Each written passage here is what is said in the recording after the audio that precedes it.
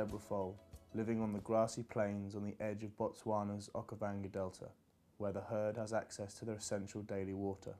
Newborn foals are able to stand within 15 minutes and suckle in an hour of their birth. The mother keeps all zebras away from the foal for several days. This allows the foal to recognise its mother's distinct scent and unique stripe pattern without interference from the rest of the herd. This is known as imprinting, and only once the process is complete does integration into the herd take place. Siblings will establish close ties through mutual social grooming.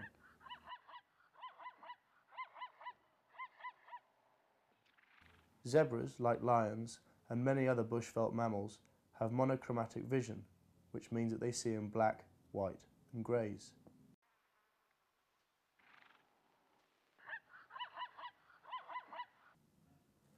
Impalas also live in herds on the grasslands, but being adaptable feeders will graze and browse according to what food is available.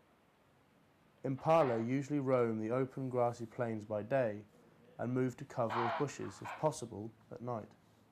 Because impalas are among the most common antelopes in the bushveld, they are preyed upon by a wide variety of predators, including lions, leopards and wild dogs, and therefore have very good reason to be skittish.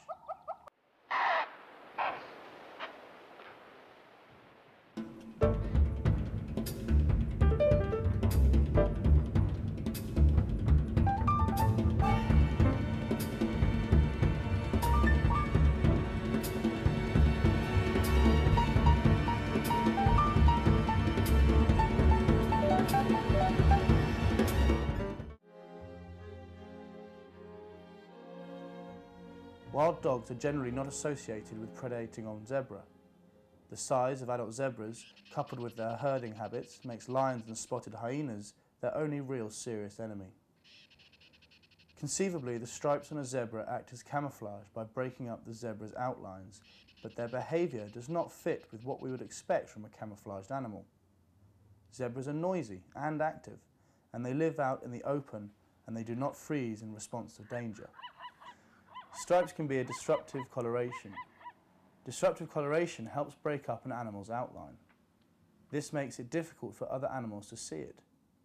You'd think that Pitsy's black and white stripes would make it easy for predators to see her. Zebras are continually alert for predators.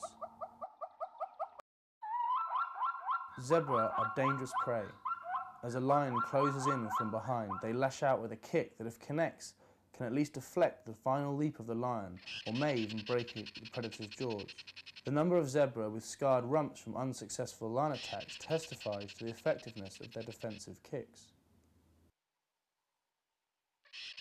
Having survived another day, Pitsy and her herd move feeding through the grass as the sun sets on the African bushveld and the cycle of life continues.